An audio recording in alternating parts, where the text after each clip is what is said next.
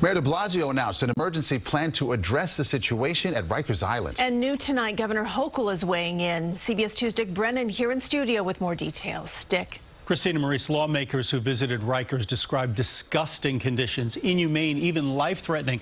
10 people have died since December, and the mayor has come up with a plan, but he's been hearing it from all sides.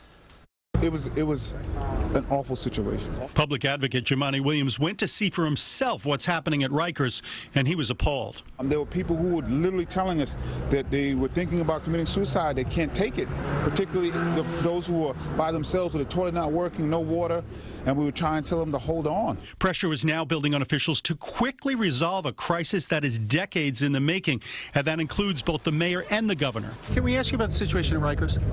It's very volatile. I'm very disturbed at what's going on there, and my staff has already been directed to find out how we can play a role in making sure we eradicate the situation. And now the mayor, who's faced blistering criticism for not visiting Rikers for years, has come up with an emergency plan. It would ease overcrowding and better process detainees. It deploys the NYPD to staff the courts, shifting correction officers to the jail, and punishes absentee correction officers. Any staff member who is AWOL will be held accountable with a 30-day suspension without pay.